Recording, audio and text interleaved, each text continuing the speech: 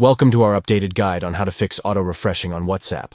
Follow these steps to customize your media auto-download settings. Begin by opening WhatsApp on your Android device. Ensure you are logged in and ready to make the necessary adjustments. Next, click on the three dots located in the upper right corner of the WhatsApp interface. This will open a drop-down menu with various options. Navigate to Settings, Storage, and Data within WhatsApp to access the settings related to media storage and data usage. Under the Media Auto-Download tab, you will find options to configure media download preferences based on different network connections.